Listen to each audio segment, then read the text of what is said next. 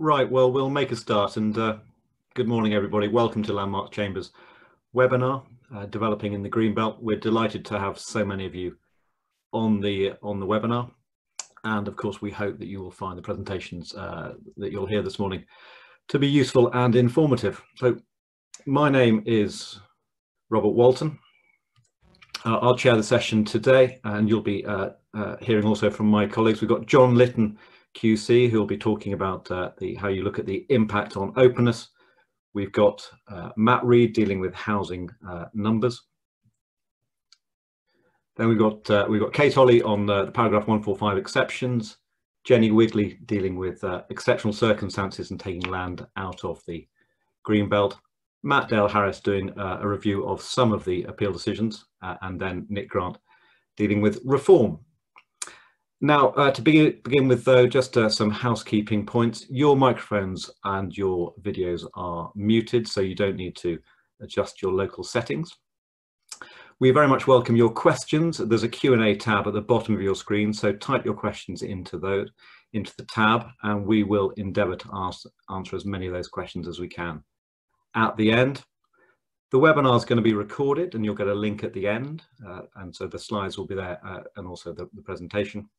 And finally, if you lose your link at any point, please just click back on the original invite and you will hopefully join us once again. So without any further ado, if we can have Jenny Wigley dealing with exceptional circumstances. Good morning, and as Rob said, I'm going to be talking about exceptional circumstances and removing land from the Greenbelt. I thought I'd start just with a reminder of the policy framework in this area.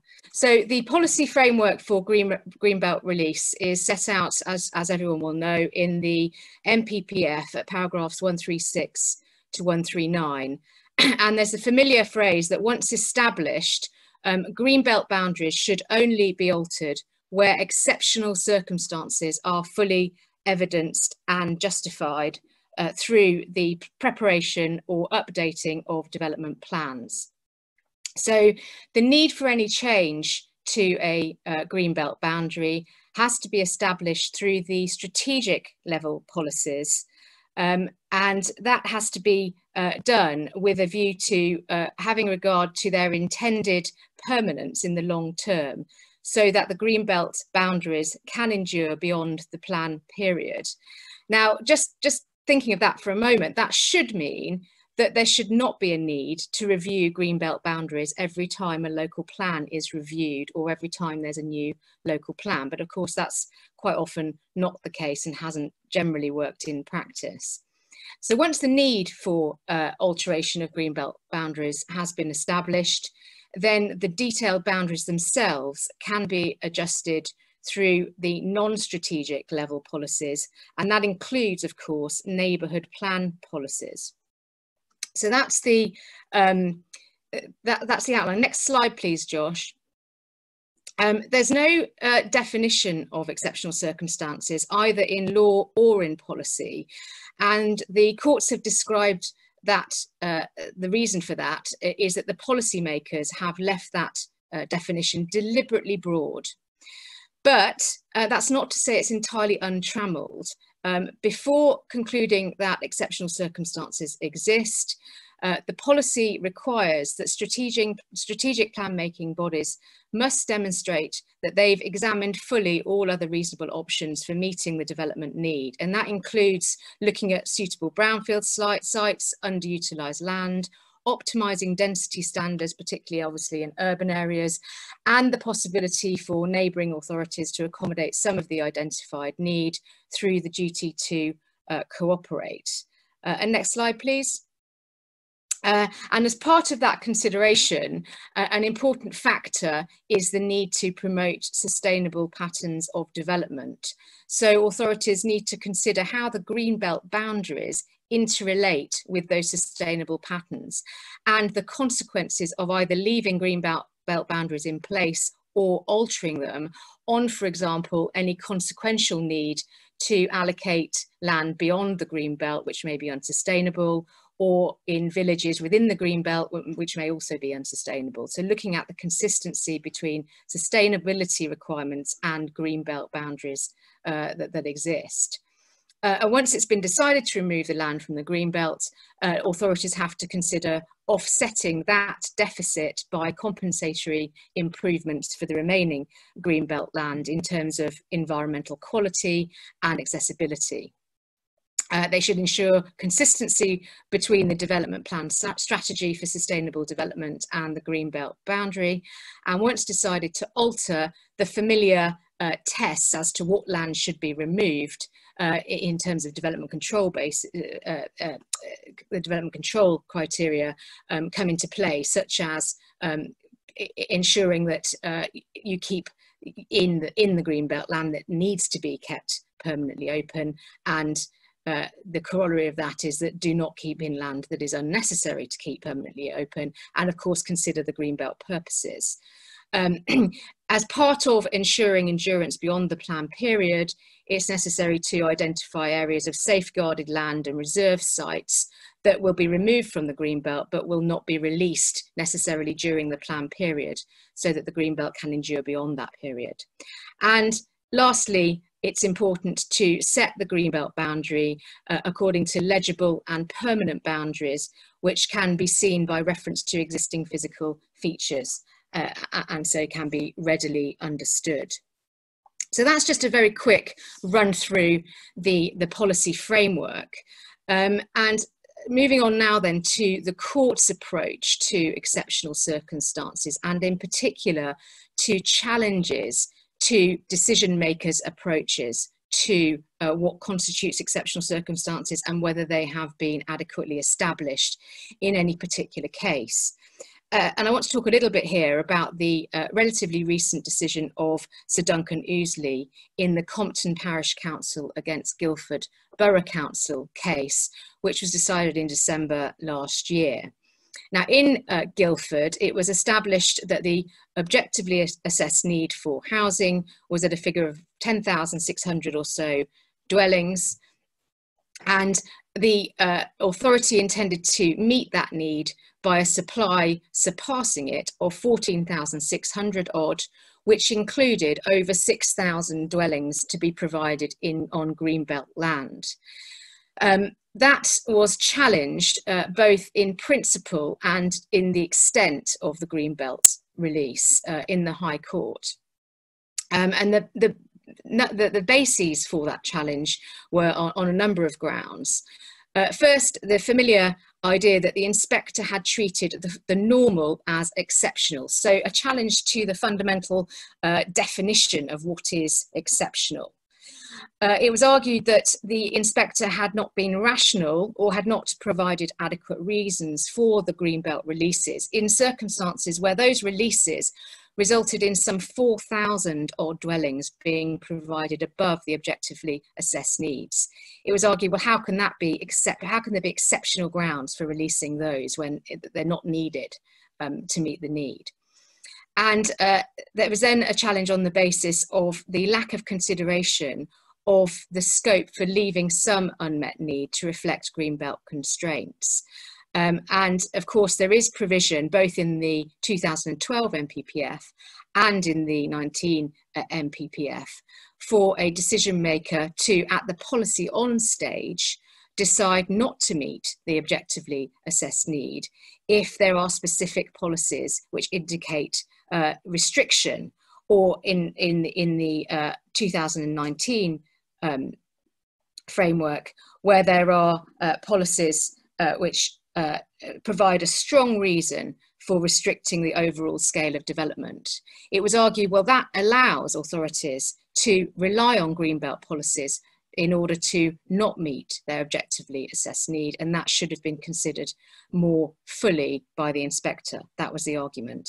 And lastly, there was an argument on the basis of the SEA regulation, strategic environmental assessment, that there had not been adequate consideration of reasonable alternatives particularly at the point when the objectively assessed need had reduced from over 12,000 to just over 10,000. And in those circumstances, the claimants argue there should have been a full review, a new environmental report, considering alternatives to the large number of greenbelt releases that were proposed, and in particular that some large strategic sites should have been removed at that stage. And next slide, please. Now, it's important to read the case as a very good example, I would say, of inspectors' reasons. The first 10 to 20 pages of the judgment sets out the inspectors' reasons on the Greenbelt's exceptional circumstances issues, and it is, I think, quite full and extensive. It refers to the inspector refers to many more relevant factors than simply the unmet need itself. And he expressly addressed all the various features of the Greenbelt release in terms of not just exceptional circumstances themselves, but the basis for having the headroom in the OAN, the consideration of alternatives, and that specific point about policy on and whether there was could be justification for not meeting the objectively assessed need.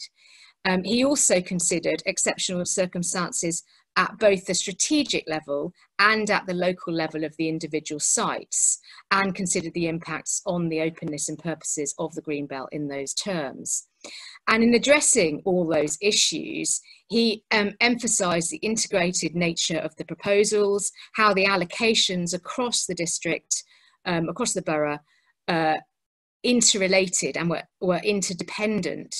So, for example, there was an importance of having both small and strategic sites in the Greenbelt to future-proof the trajectory, so that the small sites could come in the earlier years when the strategic sites wouldn't be ready to deliver. And that was against the background of a persistent shortfall in delivery, of a high need for affordable housing and ongoing deteriorating affordability generally, the need to meet a neighbouring authority's unmet need, the contribution of the sites that were going to be released to infrastructure, transport infrastructure, park and ride, railway stations, and other benefits in terms of delivering employment land and gypsy and traveller sites which were intended on those sites. And also how the Greenbelt releases fitted with the overall sustainability strategy and with choosing the most sustainable locations. And then, as I say, looking at the lack of adverse impact for the particular releases on the openness and purposes of the Greenbelt. So it was a very full and comprehensive study of not just the unmet need, but all the related factors which together justified exceptional circumstances and together justified the headroom. So it's not surprising in those circumstances that all the claims were dismissed. If we look on the next slide, please. Thank you. So what can we draw more widely from the Compton judgment? It's a very helpful and comprehensive discussion of the relevant legal principles and clarifies principles from the previous body of case law in this area. One key factor, of course, is what are exceptional circumstances? Is that test a matter of law or planning judgment? And the parties in the Compton case agreed that whether a particular factor was capable of being an exceptional circumstance was a matter of law, and that was in line with the previous Gallagher-Holmes case. But that what was a matter of, what was a particular exceptional circumstance in any case was a matter of planning judgment. That was the agreed basis that the parties put forward their case. And in line with that would be the Calverton decision, the Calverton Parish Council decision, where the court had decided as a matter of law that unmet need of itself is not sufficient to qualify as an exceptional circumstance. But Sir Duncan Ouseley didn't really like that approach. He stepped back from that type of analysis and considered that the judicial body should be careful from over-analysing. The judicial emphasis should be on the rationality of the judgment rather than a definition or drawing criteria or characteristics for what constitutes exceptional circumstances. In circumstances where the policymakers have deliberately left that term broadly. So there's very little scope left for bringing a legal challenge on the basis that any particular factor should not be an exceptional circumstance. So Duncan Ouseley has very much left it in the broad terms of planning judgment for that to be decided, subject of course to rationality challenge. He also looked at the comparison between the exceptional circumstances test and the development control test of very special circumstances. And he said that as a matter of language, it's clear that exceptional circumstances is less demanding than very special. I'm not sure I necessarily agree with that as a matter of language, but it's very clear now that there is established authority that the exceptional circumstances test is less demanding and is less of a high hurdle than the very special circumstances test. He confirmed that there's no last resort requirement in terms of exceptional circumstances. So it's not necessary to, as a matter of law, to go through everything else before you can say that exceptional circumstances exist. But of course, you need to bear in mind the policy test, which I referred to earlier in paragraph 137 of the NPPF, which does require the consideration of alternatives for meeting the need, with specific examples set out there. And of course, there's also the SEA requirement to consider alternatives in local plan strategies. There's no falsification test. Now that means that there used to be some arguments that greenbelt land could only be removed from greenbelt status where it was established that the assumptions on which the greenbelt had originally been established had become flawed or had become undermined by later circumstances. There's no reason or basis for that requirement, and that is not necessary to remove land from the greenbelt. He debunked this idea that normal cannot be exceptional and expressly stated that exceptional is not restricted to matters unlikely to recur in similar fashion elsewhere. And he expressly addressed the issue of the policy on stage assessment, i.e. whether the objectively assessed need can be justified as not being met because of greenbelt. He said that that doesn't need to be considered separately. It's necessarily a part and parcel of the exceptional circumstances test and doesn't need to be an additional hurdle, albeit that the inspector in the Guildford case did in fact consider it separately and addressed it comprehensively. So that was the conclusion of Compton, and it leaves open very wide discretion and broad area of judgment for decision makers to take land from the greenbelt, and as long as they give reasons which are rational, there is pretty much an open discretion which will not be interfered with by a court on a statutory challenge. So that's the conclusion in Compton. I should just mention, if we can go to the next slide, please, Josh. There is another case on these issues, which was heard in February before Mrs. Justice Leven. Aireborough Neighbourhood Development Forum against Leeds City Council was a challenge to the Leeds Site Allocations Plan, which was adopted last summer.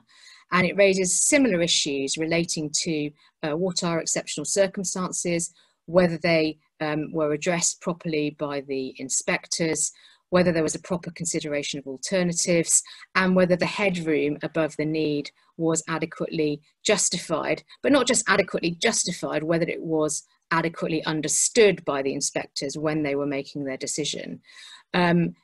Judgment is awaited in that case, and so it's worth watching that space. And I'll now hand over to Matt, who is going to deal with exceptional circumstances on the ground and how inspectors have specifically considered that in relation to different examination reports. So Matt. Thank you very much. Yes, I'm going to be dealing with housing need within a Greenbelt Authorities area. I hope that I'll be able to now move on to the next. There we are. Yes, I'll be dealing with, as I say, housing need in a Greenbelt Authorities area. Now, how can an authority meet its AON requirements in a plan making context? Well, it can provide for it outside of the Greenbelt. It can provide for the need in another authority's area in order to avoid or minimise Greenbelt release. It can obviously provide for it through the removal of land from the Greenbelt, or it can not release the Greenbelt land and not provide for the objectively assessed need. Now, those approaches lead to a number of issues, and they're the issues that I'm going to be dealing with. The first of which is whether, when one is looking at removing land from the Greenbelt, is housing need sufficient of itself to justify the removal. Of course, Jenny has dealt with that in to some extent, and has dealt with it clearly. I'll address one particular matter arising from both the Calverton and the Compton cases, which we'll deal with shortly. The second issue is how have inspectors justified the removal of land from the Greenbelt? What has their position been in respect of housing need? In practice, has housing need alone been sufficient? I'll also deal with the two-stage process of justification, which one can see in the examining inspector's reports. The third area concerns what other factors can be used to justify changes to Greenbelt boundaries. And I focus on one particular matter, namely the sustainable locations for development as a justification for removing land from the Greenbelt. The fourth issue concerns the DTC and the use of another authority's land in order to make up the shortfall in the OAN provision. The fifth I'll deal with is the use of neighbourhood plans as a way of making substantial boundary changes, which will give a cameo appearance, I think, for Rob when I deal with that. The sixth issue concerns not meeting the OAN and the ramifications of doing so. So if we go on to deal with the first of those points, removing land from the Greenbelt, is housing need alone sufficient? Now, the Calverton decision said that objectively assessed housing need of itself could not logically be sufficient to amount to exceptional circumstances for plan change. Now, I have to say, I disagree, or I have always really disagreed with that approach, because what it fails to acknowledge is that there may be material changes of circumstances that come along to justify a removal of land from the Greenbelt for housing need purposes, even though the Greenbelt itself has been put in place to protect against such development. And that latter point is the reasoning behind Calverton as to the circularity or the lack of logicality behind allowing for housing need to be provided by way of exceptional circumstances to change the Greenbelt boundary. And it's interesting in Compton, when one reads it, that it accepted, or Sir Duncan Ouseley accepted, that need of itself could be sufficient. What he said is that its position is it is simply not necessarily sufficient of itself to justify an amendment to the boundary, i.e. it may be sufficient depending upon the circumstances. So that was the approach taken in Compton as a matter of theory. But of course, one needs to look at the reality of what the situation is, and the reality requires one to go on to paragraphs 137 to 138 and to justify an amendment of the boundary by way of consideration of a number of different factors. Again, Jenny's dealt with these, but the use of brownfield land, looking to increase the density of urban areas, the use of DTC discussions, all of which were highlighted in Compton, all of which were really found their genesis in Calverton. But you have to satisfy those. And if you don't satisfy those, then the reality is that there won't be a finding on the part of an examining inspector that you accord with the NPPF's policies. And as a result of that, it wouldn't be a sound approach that had been taken. Now, what that means, of course, is that whatever one might look at by way of the law, one really has to come back to the practicality of what is required by the NPPF. And one can see that when one's looking at the position in practice. And so if one is considering, say, the Cheshire East inspector in 2017, and of course an early decision in terms of the most recent cases, But that inspector found that there wasn't an exceptional case for releasing land to meet the housing need, affordable housing, etc. But that had to be combined, and was combined, with the adverse consequences for patterns of sustainable development of not taking that approach. Note that point about sustainable development, and as well as the lack of alternative options to releasing greenbelt land. Similar position can be found in Guildford. A similar position can be found in East Herts. Note again, in terms of East Herts, the position was that one of the factors beyond the housing need was because of the locality in question and the lack of access within the areas outside of the greenbelt to services and facilities and sustainable transport modes, it was going to be more sustainable to develop within the greenbelt than not. So bear that point in mind for the purposes of another issue I raise later on. Can everybody hear me? Because if everybody can hear me, then I'm going to carry on using using my own slides, which is going to be necessary, I think, because at the moment I can't move the screen through. Yeah, carry on, Matt. That's absolutely fine. Thank you very much. So what you'll see anyway, when we come to look at the various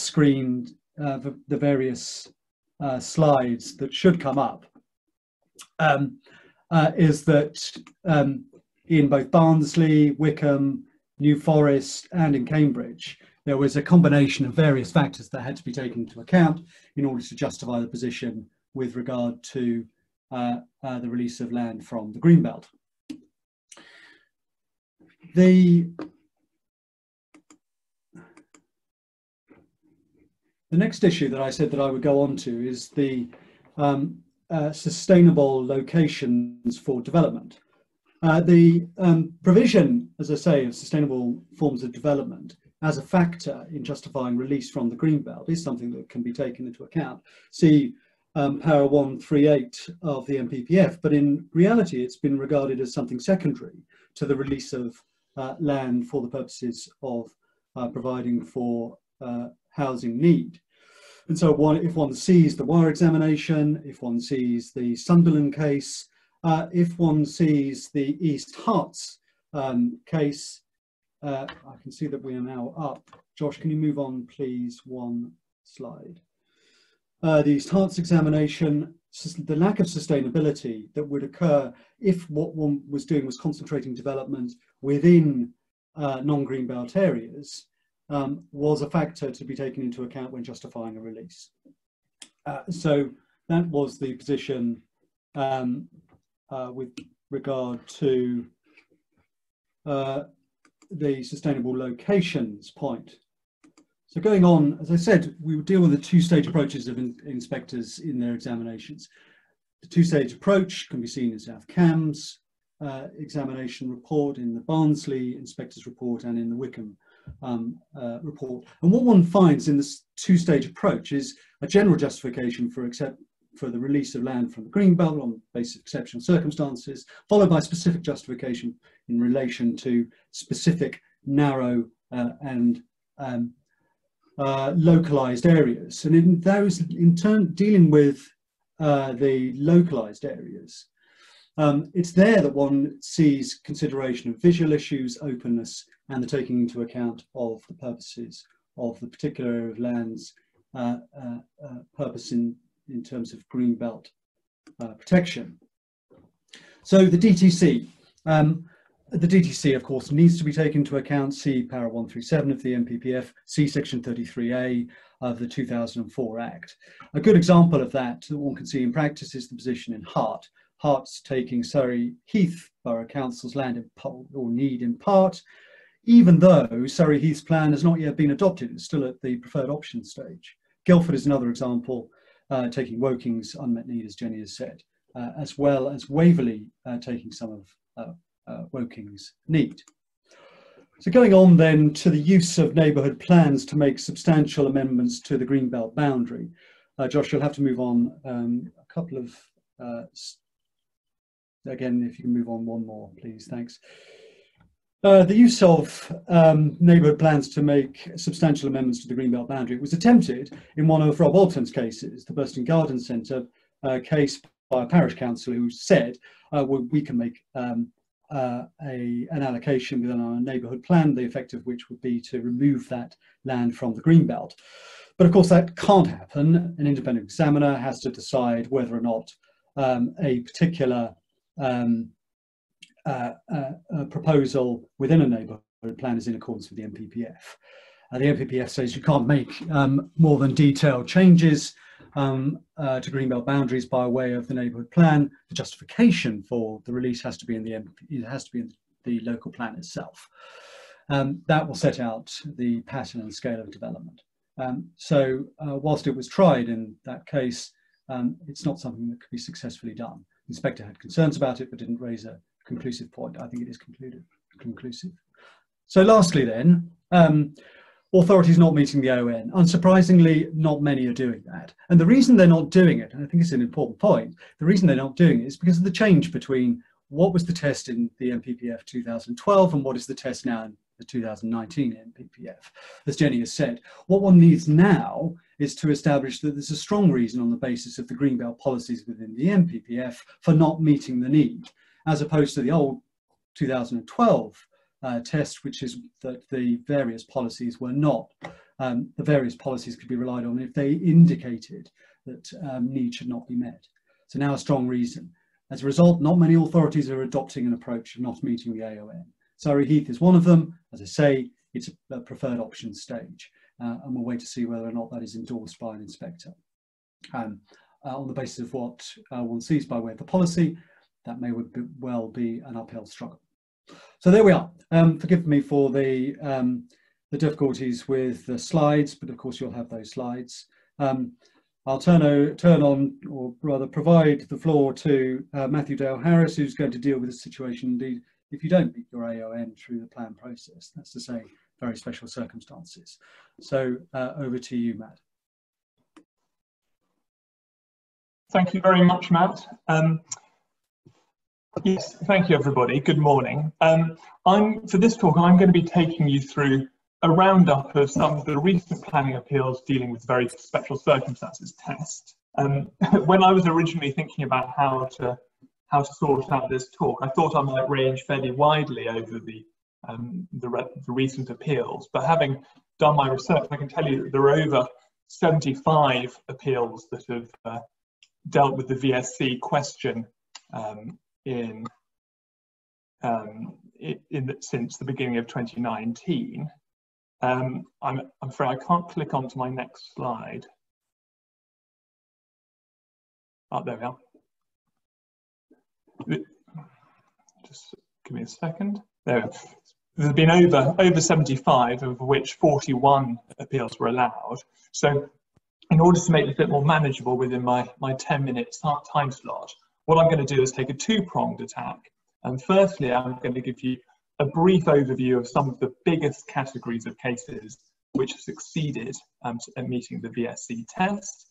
And then I'm going to go through a bit of a more detailed discussion on the three most recent recovered appeals, which I've listed there at the bottom of the slide. And you'll find when you go back to the slides that there are hyperlinks, which will take you through to the relevant decisions of the Secretary of State.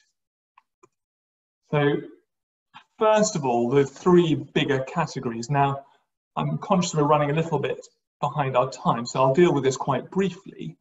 The biggest category by far, it relates to specialist need cases, so particularly travellers cases, where 12 of the 41 successful appeals lie.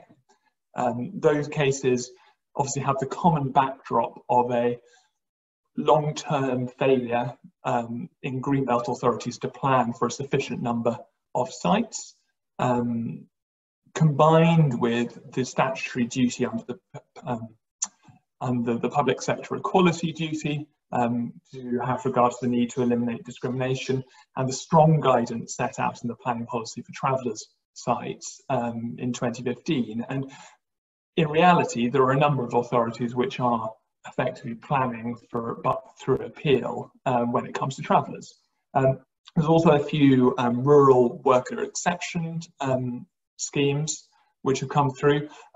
They generally turn on compliance with paragraph 79A, which is the specific provision dealing with that form of exceptional site. I've also then identified infrastructure projects, most notably the fairly recent DCO decision for the West Midlands SFRI. Again, perhaps not surprising that a large infrastructure project like that can meet the VSC test once it's got through all the challenges of complying with the relevant national policy statement. The national and regional need case in that context was held to outweigh the harm to the Greenbelt. Community and social benefit cases are perhaps a little more interesting and a bit more relevant for those of you who are seeking to bring forward new schemes for development of the Greenbelt.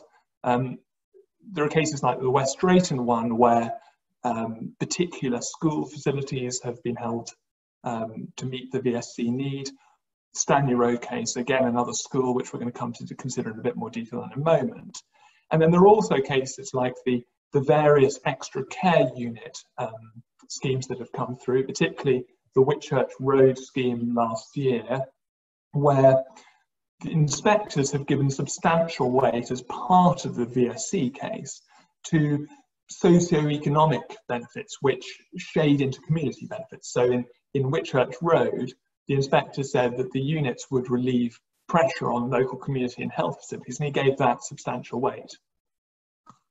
Now turning to our 3 recovered appeals, which I hope are going to give us a bit of an insight into the current thinking of the Secretary of State. And we have a very current decision to start off with. It was published just yesterday and relates to a scheme up in the York Greenbelt at Moor Lane. This was dismissed, but I think when we look at the way it was addressed by the Secretary of State and the inspector, there are a number of points which I think are going to be of particular interest for those looking to bring forward housing, particularly when we're dealing with areas of particular need where there's a history of constraints. As will be familiar, I think, with everybody, York is a highly constrained market. It hasn't had a development plan adopted since 1956. And this proposal of 516 residential units was substantial in the scope of York, and also, quite importantly, proposed a high level of affordable housing, 35%, when compared with the policy requirement of 30%. Now, the Inspector and Secretary of State gave considerable weight to housing.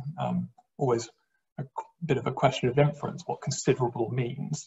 But I think the point which I would particularly draw your attention to is that the moderate excess affordable housing, so the 5% above the 30%, the inspector said that should be given disproportionate value as part of the very special circumstances case.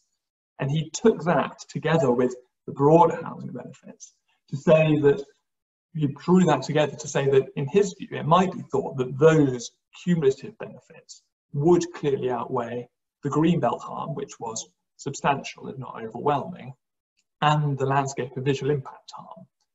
Now, as the quote I've outlined there makes clear, that was a conditional conclusion. If it might be thought that those benefits would clearly outweigh if they were the only adverse considerations. But unfortunately, in the particular context of Moor Lane, the VSC test wasn't met because there was a local triple SI, the Ascot Bog triple SI, and the conclusion of the inspector was that the housing, by effectively drying out the water flow that was going into the bog, that the scheme would both harm the triple SI and also, I think particularly importantly, would cause the loss of an irreplaceable habitat. So the tests under 175 B and C weren't met in that case, henceforth no VSC.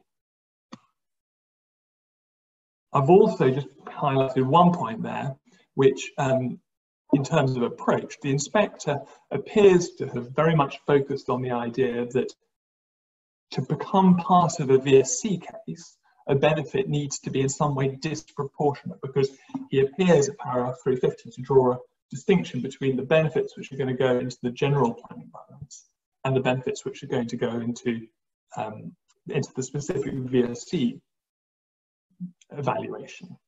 Now, the Secretary of State was clearly not so sure, and in his decision letter he hedges it, I think, almost certainly in order to make sure that he was protected from legal challenge. But I think a useful point when authorities and applicants are seeking to fight out the VSC case, that might be a useful indication of approach.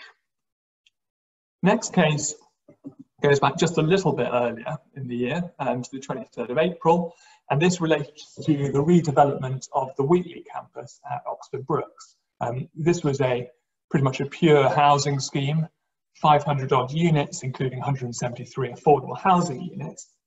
And the broader context, again, probably reasonably familiar, was of an emerging plan, South Oxfordshire emerging plan, which, as I think many will know, has experienced significant challenges and is rather delayed. But an emerging plan which proposed release of this site from the Greenbelt. So Secretary of State gives it limited weight, but you still feel that must be an important factor in the background. I think the striking aspect of the case was that the local authority in this situation could in fact establish a 5 years housing land supply, although it accepted an acute shortage of affordable housing. There are some points of detail which are important. Only 14% of the proposal was considered to be inappropriate because there was previously development land and also an area where there wasn't going to be built form. And the proposal had an additional benefit through the removal of the 12-storey tower, which was agreed by all the parties to be of visual benefit to openness, the removal that is. So the decision, very special circumstances were made out, and I think most strikingly, the Secretary of State gave very substantial weight to housing, particularly in the light of the affordable housing shortfall. Of course, he had to, because in order to give very substantial weight to the housing, he wasn't in a position where he could point to immediate housing need because there was 5 years of housing land supply. He gave very substantial weight to the benefits of removing the tower, and then also significant weight to economic benefits, heritage benefits, and perhaps tying back to the community benefit idea from previous slides, he also gave significant weight to reinvestments of the proceeds in the education sector, because effectively the receipts were going back to Oxford Brookes. Final case, got the Stanley Road decision up in Stockport a day before. We're still not long into the past, just showing how thick the current flurry is.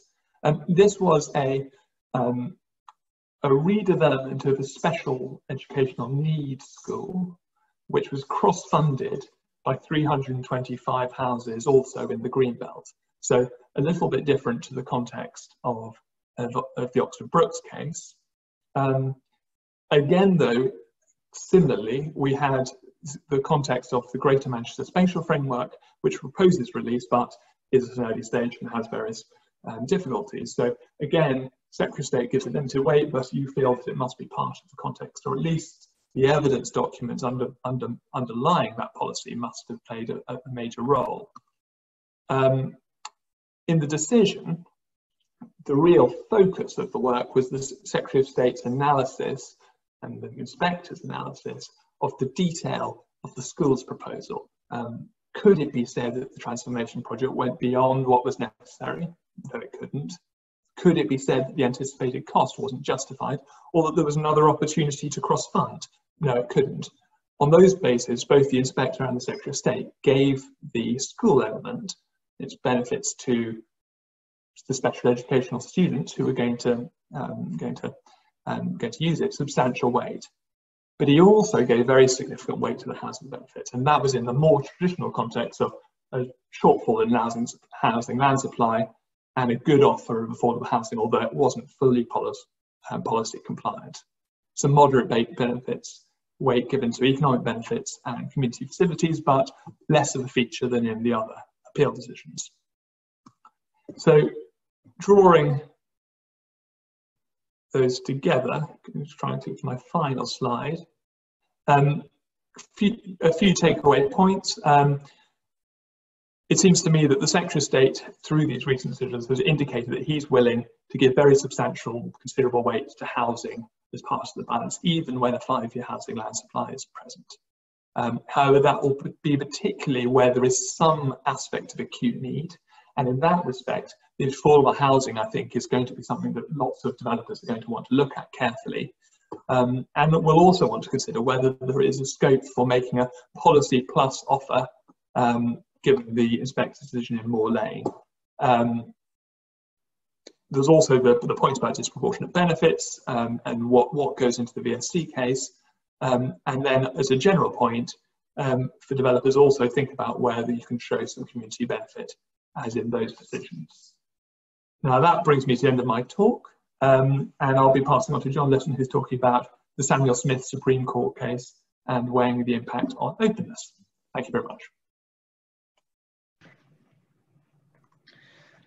Good morning, all. I should apologise, really, in terms of the reference to Samuel Smith, and to say exactly which case it was, because Samuel Smith are the self-appointed guardians of all things planning in North Yorkshire, and I think the most recent Samuel Smith case is one of about half a dozen in the last 10 years. The case that I'm talking about is the most recent February 2020 decision by the Supreme Court, and relates to the development of a magnesian limestone quarry in the Greenbelt. The facts, very briefly, were that North Yorkshire County Council, as the mineral authority, granted planning permission for the extension of an existing limestone quarry in the Greenbelt. The officer's report contained a section on the landscape impacts and the impact on the Greenbelt, in which she posed two particular questions. First question, would the development preserve the openness of the Greenbelt? Second question, would it conflict with the purposes of including land in the Greenbelt? The answers to both of those questions were, to question one, yes, and to question two, no. Undoubtedly, the development had a visual impact, but it would not, so the officer concluded, materially harm the character and openness of the Greenbelt, and therefore it complied with the relevant Greenbelt policies, both in the local plan and indeed the NPPF.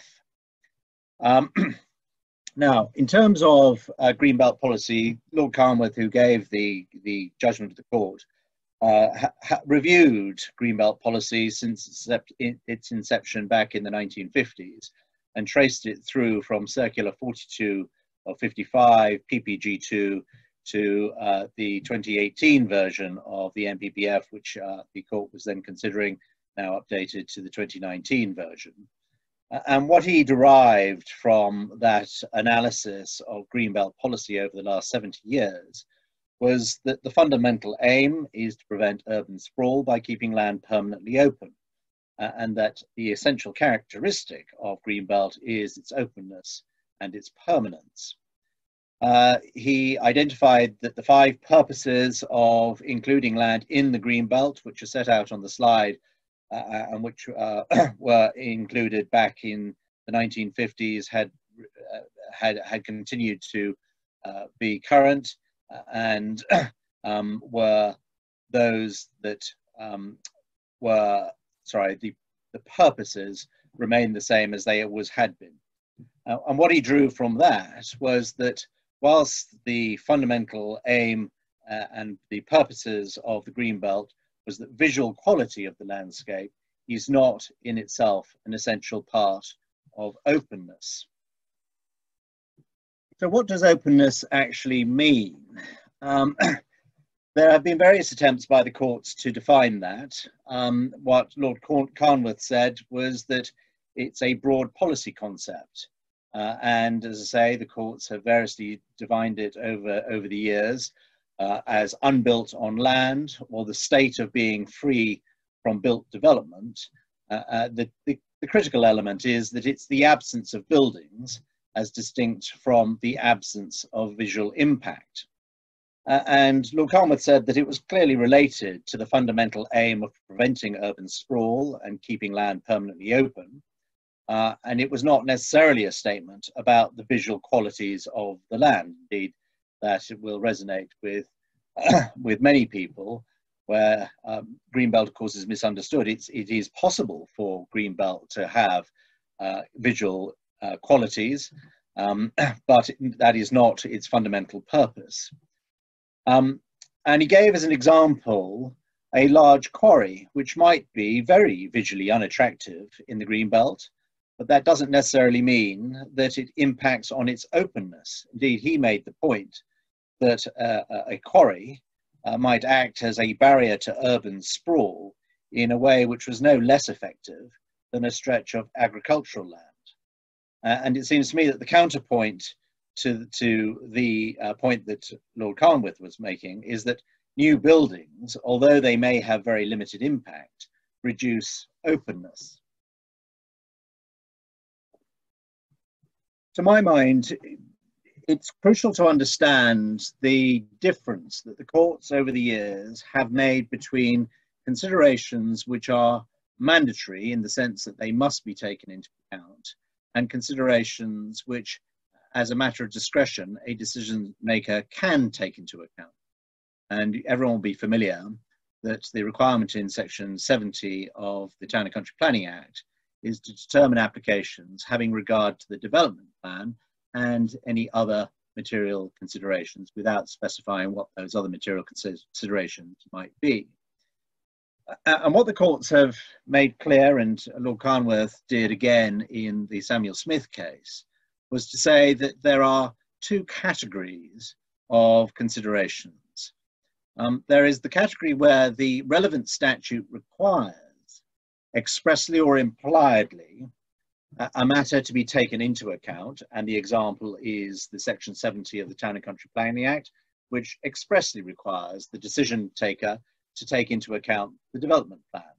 Or another example would be section 66 of the Listed Building Act, which again mandates that the decision maker has to have regard and take into account the special, the desirability of preserving listed buildings. The second category of considerations is where something is so obviously material that it would be irrational not to take it into account. So where, for example, planning policy says that a matter needs to be taken into account, it would be foolish for the decision maker to not take it into account, and is likely to result in an error of law. Now, how does that then relate to the materiality of visual impact to openness? Well, where visual impacts are expressly or impliedly identified in the Act or policy considerations, which the decision taker has required to take into account as a matter of legal obligation, or because they are obviously material. And that really was the question that Lord Carnwath said the Supreme Court had to answer. Could it be seen from the Act, could it be seen from the policy relating to greenbelts that visual impact was a matter which had to be taken into account, or was so obviously material that it had to be taken into account? And the answer was no. NPPF paragraph 90 of the 2018 version, now paragraph 146, does not expressly refer to visual impact as a necessary part of the analysis of whether mineral extraction would preserve the openness of the greenbelt or conflict with the purposes of including land in the greenbelt, nor on the facts of that particular case were the visual impacts obviously material to whether the proposed development would affect the openness of the greenbelt. What, however, was material was that minerals can only be extracted where they are found, and that's what the NPPF says. The temporary nature of the impacts themselves, and the fact that the extraction would be for a limited period of time, and at the end of that, there would be a requirement for restoration. But, and there's always a but, although visual impact was not a material factor to openness in the Samuel Smith case, the Supreme Court was not saying that it is never relevant. It made it very clear that these are fact dependent and circumstances dependent, and it's a matter of planning judgment. Where visual impact is relevant to openness, then clearly, as is the case in relation to any factor which is material, weight is a matter for the decision taker. And the last point is visual impact is likely to be a material consideration to be weighed in the overall planning balance, even if it is not relevant to openness. So in the Samuel Smith case, it was concluded that the visual impacts of the quarry were not relevant and did not impact on the openness point, but there were clearly visual impacts of the quarry on the landscape, and they were taken into account in that planning balance. And with that, I'm going to hand over to Kate Olley, who is going to talk more about the exceptions subject to the openness proviso in what is now paragraph 145, 146.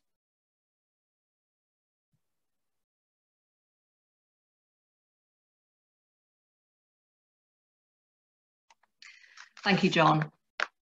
I've set out the text of paragraph 145 of the NPPF for reference, which is largely the same as old paragraph 89 of the previous NPPF. And we see there the 7 exceptions to the construction of new buildings in the Green Belt being regarded as inappropriate. So agricultural buildings, provision of facilities for outdoor sport and recreation, or cemeteries, burial grounds and allotments, extending or altering an existing building subject to proportionality, replacing a building as long as it isn't materially larger and is in the same use, limited infilling in villages, limited affordable housing in accordance with development plan policies, including for rural exception sites, and finally, limited infilling or partial or complete redevelopment of PDL, redundant or otherwise. And we note that B and G are subject to the proviso of respectively preserving openness and not having a greater impact on openness than before. And the final words in G were a change from the old paragraph 89, including adding a no substantial harm to openness test in the case of reuse of previously developed land. There are no revolutionary developments of late, but we have had a recent Court of Appeal judgment last month in relation to the agricultural building exception. That's the case of Hook. Lord Justice Lindblom started his judgment in a now quite familiar way by saying that there was no new issue of law raised. And the case does turn on its facts. The issue was whether the inspector went wrong in finding that a dwelling wasn't a building for agriculture and therefore not an exception to inappropriate development, even though an agricultural occupancy condition had been put forward. But he did pull out some basic points from the relevant cases, including the recent Supreme Court decision in Sam Smith's.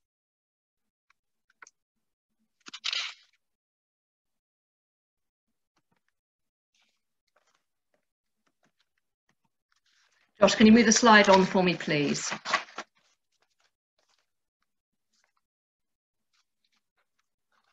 Thank you.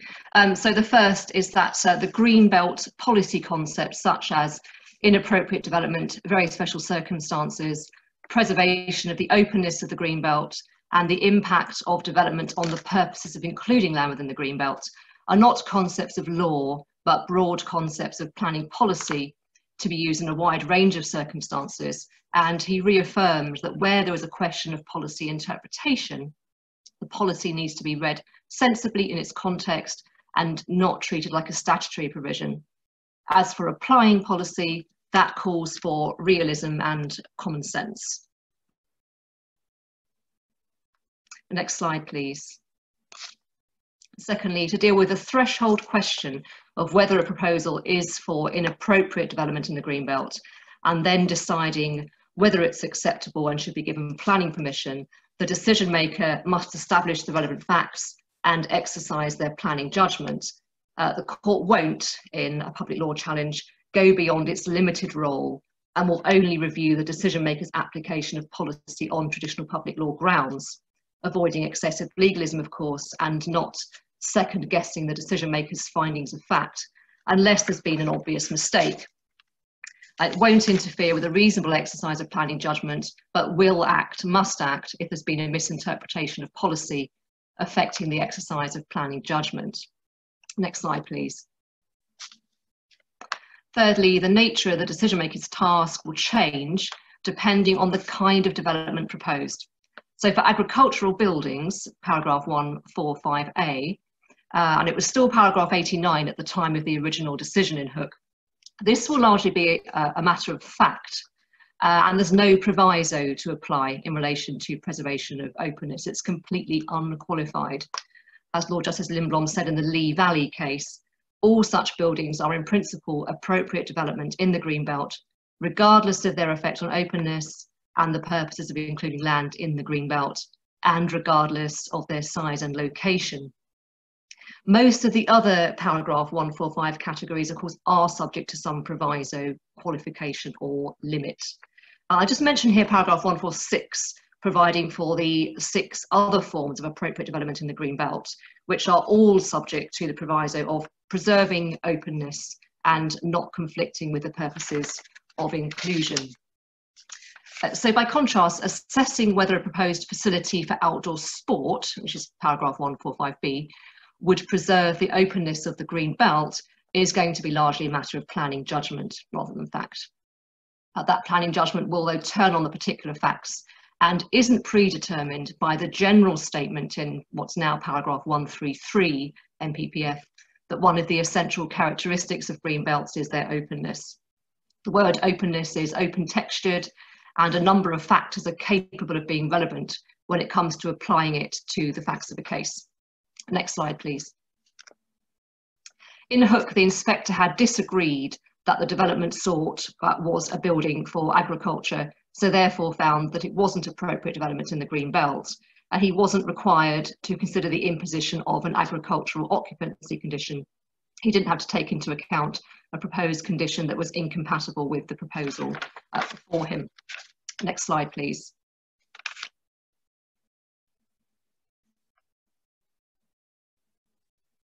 Thank you, Josh. There's been a recent rural exception site case, that's the Housing Plus Group decision. It proposed 5 houses and 5 bungalows to be located in an unused field within the Greenbelt, adjacent to the settlement boundary of a small settlement falling in the plan within the category of other villages and hamlets. And the scheme was proposed as a rural exception site, with all of the dwellings being affordable and for occupation by local people. Next slide, please. So the appropriateness of the scheme in the Greenbelt was a main issue in the appeal. Under the development plan, there were 5 criteria to be met in order for a site to be a rural exception site, and these were all satisfied. And we can see in the note, the large bulleted paragraph there, about the consideration of those 5 criteria, how the issue of the size and scale of the development and its relationship to existing services and facilities was dealt with. That's the 3rd one, roundabout in the middle there, if you can see. The settlement didn't have any services or facilities or any public transport, so future residents would need a car, but it was close to a main service village, and rural exception sites were by their nature found in places not normally considered suitable for housing. And the site was also sympathetic to the prevailing character of the area. And although just outside the development boundary, it was surrounded by housing and other built development and wouldn't represent a significant incursion of the settlement into the open countryside. And next slide, please, Josh. Just a quick foray into para 146, given the similarities in terms of the key test of openness in para 146. As I've already mentioned, all of the para 146 categories are subject to that test of openness and no conflict. And it's worth reminding ourselves of what Mr. Justice Ouseley said in Europa Oil and Gas, that impact on openness is a matter of judgment, which will take into account the nature of what's proposed. There it was mineral extraction, but he gave the example of two buildings which, although materially similar, failed to be treated differently in terms of whether they would be appropriate. The green belt could be harmed by one, but not by the other. Last slide, please, Josh. Thank you. A recent example of the approach taken is the decision in Smithson Hill Limited's appeal in relation to an agri-tech park, in which Mr. Walton QC acted, and I'm sure he'd be happy to answer any questions about the issues there. It was a decision in which the Secretary of State concluded that transport infrastructure, category C in paragraph 146, was not inappropriate development, even though there will be a substantial impact. And you can see there the balancing exercise that was undertaken, if I give you a moment to scan your eye down that. Although the transport infrastructure works would have an urbanising influence on the open countryside and to some extent conflict with the purpose of the Green Belt, it was not by reason of its nature and scale sufficient to exceed the para 146 threshold. So the local transport infrastructure exception did apply there. Thank you very much, and next we will hear from our colleague Nick Grant.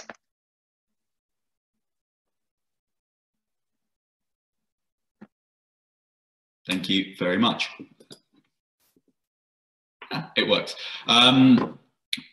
In light of what you've heard this afternoon or this morning, it'll be entirely unsurprising, I think, to everyone on this call that the Green Belt is controversial. A quick Google will reveal a lot of proposals for reform of the Green Belt or of keeping it as it is from all sections of the public and the press. The public generally seem fairly supportive of the Green Belt, even if they don't wholly understand it. The Natural England and CPRE report in 2010 said that, and an Ipsos Mori poll in 2015 bore that out as well. Perhaps also entirely unsurprisingly, support for the Green Belt was lowest amongst 25 to 34-year-olds or those hoping one day to buy a house. That said, there's been a lot of pressure for reform from economic actors that suggest it's distorting markets, leading to building in floodplains, and that part of the Green Belt, are not high quality. The OECD has suggested in 2011, 2013, 2015, and most recently in 2017, that the government's approach of developing small sites and increasing densities won't address a housing shortage, and that a careful reassessment of the overall economic costs and benefits of the Green Belt needs to be undertaken. A similar call for reassessment was recently made by the think tank Policy Exchange in its Rethinking the Planning System for the 21st Century, which some of you may well be familiar with. They advocate largely a move to zoning. And recently, concerns with the Green Belt and the effect it's having on the housing market have been thrown into sharp relief by flooding and the serious floods that we saw not that long ago, although given everything that happened since, it seems to be quite a while. Sir John Armitt, who's the chairman of the National Infrastructure Commission, gave an interview with The Times in March, stating that if councils are to avoid the quote-unquote silly decisions to put houses on floodplains, then it opens up a difficult debate, but it's probably going to require building on the Green Belt. In the same edition, The Times ran an editorial that said judicious building on the Green Belt, frankly, is going to be necessary. But what are the options? Well, the first and most dramatic that's been put forward is the complete abolition of the Green Belt. This is a long-standing argument from the Adam Smith Institute, put forward in the paper The Green Noose in 2015. And although Policy Exchange don't explicitly state in their proposal for reform that the Green Belt needs abolishing, they spend a lot of time going through the proposed weaknesses with it and trying to dispel the arguments against keeping it, or arguments in favour of keeping it, sorry. So I would be surprised if that's something that wasn't backed, although as I say, it wasn't explicitly said so. That also seems to be the view of at least a few people who are asking questions on this thread. The second option is to remove Greenbelt designations from areas around railway stations. This was a shorter-term alternative proposed by the Adam Smith Institute in the Green Noose. They say that removing restrictions on land within a 10-minute walk from a railway station could lead to 1 million more homes in the green belt surrounding London. More recently, in the Centre for Cities, published a report from academics from the UCL and the LSE called Homes on the Right Tracks, which has broadly similar conclusions. They suggest releasing land for development within 800 metres of any station that has a service of 45 minutes to a major city, and again suggest that could lead to building up to 2.1 million homes, roughly half of which in London.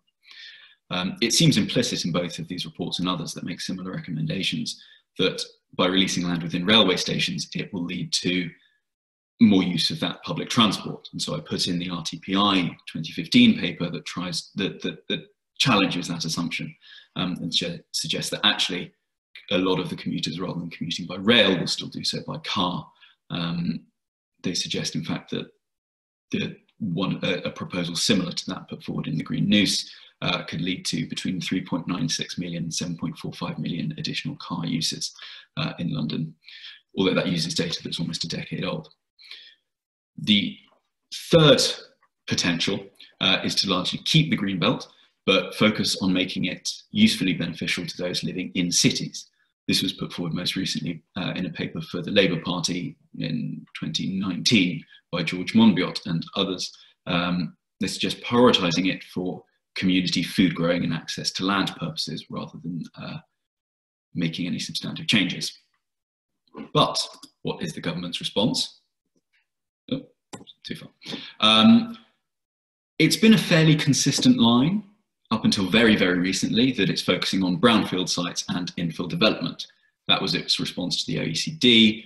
It's largely the response in the NPPF 2019. And any time that a press release comes out, there's usually something in there about supporting the Greenbelt. The £8 million cash boost for vibrant new communities, for example, contains a line saying it builds on the government's commitment to giving communities a voice, including prioritising local brownfield land while protecting the Greenbelt. I've picked out a couple of Esther McVeigh's speeches as recently as the back end of last year. Her speech to MIPIM said, "Let me be clear, increasing the supply of affordable homes does not mean tearing up the Greenbelt." And on the NPPF, she said, "I want to be clear, our commitment to this, the Greenbelt, is as strong as ever." But very, very recently, there might be some indications that the government is starting to at least consider building on the Greenbelt to be necessary. It's all very softly at the moment, but Robert Jenrick, in a speech made in the 27th of February, said that councils and communities are going to face difficult choices to counter the housing shortage, and that will include building on the Greenbelt. Planning for the Future, which was a document that came out last month, doesn't expressly mention the Greenbelt, although there's reference to an upcoming white paper, so we'll see what that brings. But in the parliamentary debates, the question was put again to Robert Jenrick, and he said, "Well, we absolutely want to have a brownfield first policy, but," and he made a couple of other points, but at the end, we have to balance that with ensuring that homes are available for the next generation in those parts of the country where people really want to live. There's also a reference in that paper to reviewing the policy for building in areas of flood risk. So to the extent that there is a trade-off between building in the Greenbelt or building on floodplains, again, I think that's starting to be thrown into rather sharp relief. So again, softly, no clear policy change at the moment, but there is at least some suggestion that the government is starting to consider that a viable alternative. That said, the only piece of legislation on this at the moment is the Greenbelt Protection Bill. This is a private member's bill, so it's not a government bill, but it in fact goes the other way and increases protection for the Greenbelt. It creates a national register of Greenbelt land, restricts the ability of local authorities to de-designate Greenbelt land, and says that local authorities couldn't grant planning permission on development on former Greenbelt land if it's for housing at a greater density than any housing adjoining or contiguous to it. This is at a very early stage. It's just had its first reading in the Commons, and because it's a private member's bill, it can be filibustered out. It was introduced by Christopher Chope, who some of you may or may not be familiar with, has himself filibustered some high-profile bills in the last few years. So we'll see how far it goes. That is, I think, it from me. So I'll hand over back to our esteemed chair, who will run the Q&A session. Hardly esteemed, but thank you very much indeed, Nick. And we are running slightly over time. So what we've decided to do is for each of our speakers to take one of the questions which have come in. Thank you for all of them. We're not going to be able to go through them all. I will pass those straight on to Jenny, and we'll do it in speaker order, picking out questions and giving our answers. Thanks, Rob, and I'm very glad to see that the whole screen hasn't exploded when I start to join, so fingers crossed it won't. Yes, first question, the question I was going to deal with is one about greenbelt release. It says it's often discarded at the initial SEA options sift stage without weighing the Calverton cost benefits and NPPF 138 type sustainability factors. The relative sustainability benefits of greenbelt relief are therefore ignored in SEA's assessment. Is that lawful? Well, the short and lawyerly answer to that is it can be, I'm afraid. It can be lawful. And that's because the identification of reasonable alternatives in an SEA process is a matter for evaluative judgment of the local planning authority. And so as long as that judgment is rational, then it's not subject to legal, it wouldn't be subject to a successful legal challenge. Having said that, the reasonableness of alternatives has to be informed by the objectives sought to be achieved by the particular strategy, and that's a particular case, the Cornwall RLT built development case. And the local planning authority does have to at least put its mind to the question of reasonable alternatives in that context. And if alternatives are in fact considered in some sort of, if you can dig and find some report where an alternative has in fact been considered, but then not been subject to SEA process, that could be unlawful. So if for example, a local planning authority is weighing up a sustainable strategy of distributing development across the district, but then says, oh, we have to change that or amend that because of all the green belts, and then has thought, well, we could think about releasing greenbelt. Oh no, let's not bother. And then has potentially, you could argue, potentially has considered it as a reasonable alternative, but discarded it. Arguably, you could challenge that on the basis that that should have then been included in the SEA assessment because it was a potential reasonable alternative to the strategy that was sought to be pursued in the context of the objectives that were being followed. So no clear-cut answer, I'm afraid, because this is all planning judgment, but there are potential ways in for a legal challenge if a strategy hasn't been taken into account and properly pursued through the SEA process. I think that answers that question as far as I can for now, Rob. Yeah, thank you. And so is it Matt next? Yes, thanks, Rob. Thanks. I'm going to deal with a question that addresses the lack of enthusiasm on the part of authorities to identify safeguarded land, which is set out within para 139 of the NPPF. And that lack of enthusiasm is something the question is asked that should be overturned, and that there ought to be greater direction on the part of local planning inspectors to require that safeguarded land to be set out within the plan. And my experience of the position is one that follows that which has been asked by the questioner, that the safeguarded land provisions, whilst they exist within the NPPF, don't seem to be being adopted on a consistent basis by local authorities when it comes to the provision that they need to make within their plans.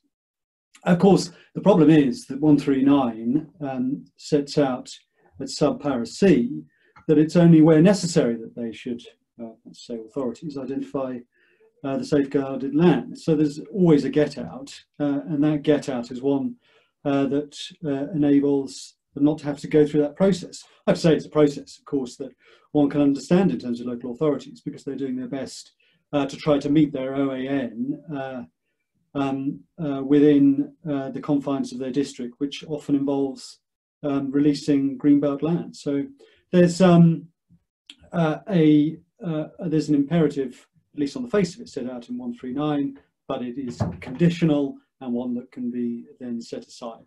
So whilst inspectors could potentially need to take that approach, I don't think that one is going to be seeing that set out as a reason for finding a plan unsound in the near future.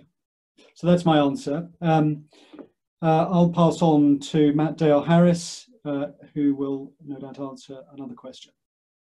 Thanks very much, Matt. I'm going to pick up on a question which referred to a topic which I think possibly hasn't been mentioned during the seminar, which is the consequences of COVID-19. The question was whether or not I think that economic benefits are going to play a particular role going forwards in the establishment of very special circumstances cases. And I mean, my personal view is absolutely. I think it must be right that in a time of economic crisis, economic benefits are particularly valuable. And I'll just take the opportunity just to flag up what's hopefully a soon to be seen decision, which is a call-in case that I was involved in for Bolton Council, and it's a scheme up in Bolton, and it involves a redevelopment of a registered park and garden to provide a golf course which is aimed at winning the Ryder Cup, or getting the Ryder Cup to come to the northwest. And it's got about 1,000 homes of enabling development or cross-funding development in the Greenbelt. So I think that might be a very interesting, that's sitting with the Secretary of State at the moment, it might be quite an interesting case for telling us how serious the Secretary of State is about economic benefit, because economic benefit was absolutely at the heart of the case that the applicant, Peel, in that case, was making, and that Bolton Council was supporting. So watch this space is my comment for that one. Next up, I think we've got John. Thank you, Matt. Yes, I'm going to respond to the question where someone expressed the view that they disagreed that views are a factor in respect of a green belt's openness. And they gave us an example. There may be topographical features or dense woodland in a green belt which preclude views across wide tracts of it, yet they do not affect the green belt's openness as defined. If I've understood that question right, then the disagreement that views are a factor is the one that was expressed by the Supreme Court, because in that case, the challenge by Samuel Smith was that the planning officer was bound to take into account the visual impact of the proposed extension to the quarry in determining whether or not the openness was compromised. And of course, the Supreme Court said that in that particular case, it wasn't necessary to take into account the visual impacts in determining that the openness would be preserved. So I think you and the Supreme Court are lockstep. What I would say, though, is that merely because you can't see development because it's going to be screened by dense woodland or the like, does not mean that it doesn't affect openness. Indeed, the point that the court made in the Lee Valley case, Keith Limblom, was that it is the absence of development. So if you have new buildings that take up part of the greenbelt, the mere fact that you can't see it doesn't mean that it's not going to compromise the openness of the greenbelt. I think what I would also say is that it's not binary, and that's what the Supreme Court has made very clear. In Samuel Smith case, it wasn't necessary to take into account visual impact in determining openness of greenbelt, but that's not a rule of law. It was a matter of discretion in the Samuel Smith case. There may well be other cases where the visual impact does go to whether or not openness is compromised. Thank you.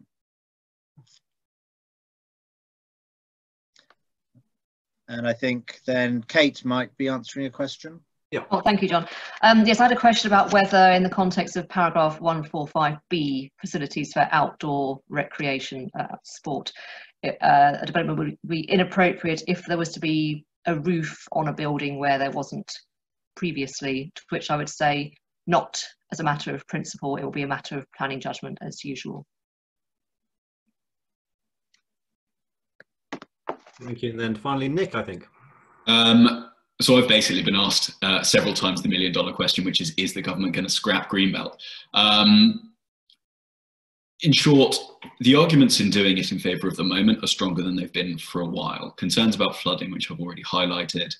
The idea that housing in particular is somewhere not just that we eat and sleep, but now somewhere that we might be confined for months at a time, should certainly be throwing the housing crisis into rather sharp relief. But as I said, government policy so far doesn't particularly seem inclined to change. Generic has come out with some hints, but again, at the same time, is saying things like we're pushing urban development into away from away from the ruination of the countryside. So we're not seeing any drastic changes or drastic indicators. So in the short term, I don't think so, but it's certainly a stronger argument now than it has been for a very long time. Thanks, Nick, and thanks, everyone. So that brings us to the end of the webinar. Can I just say thanks to all our speakers for enduring what is in part a white knuckle ride, presenting live with a remotely controlled screen. But thanks to the speakers. Thanks to the IT department behind the scenes who are on the call and who kept the show on the road. And of course, thanks very much to you all for joining us. Hope you found it interesting. Hope we'll see you again soon. So that is it from us.